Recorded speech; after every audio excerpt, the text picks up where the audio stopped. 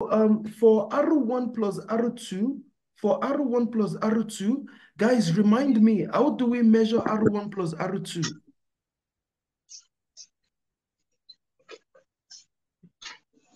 How do we measure R1 plus R2?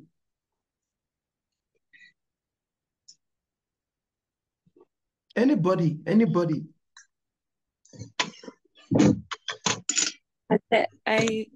I think we take the negative wire to the negative wire from R3. Yes. To negative wire of R2. All right, so we take the negative, wow, this thing is not, oh, I'm still running the simulation. I'm just going to stop this. Guys, please, once you are done talking, try to mute yourself, because of some sound effects. So she told us we take the negative of R3. You see my wire is on negative of R3. Are we seeing this, guys?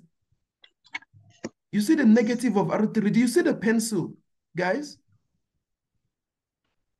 Yes. All right. Yes. The negative of R3 goes to the negative of R2. So do you see what we are talking about in the practical session is we just short our R3. Do you see it's the same thing when you connect? Are you seeing this, guys?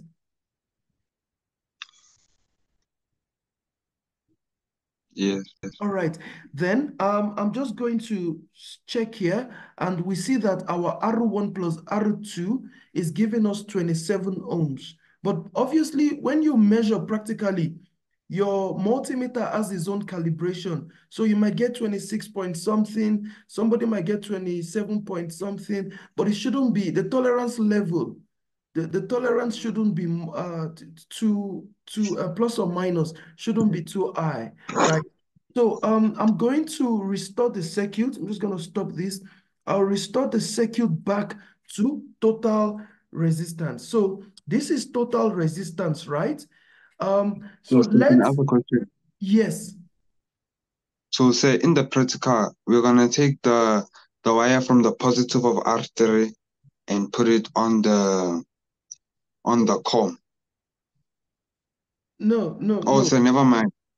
So it's actually negative of R3 goes to the negative of R2.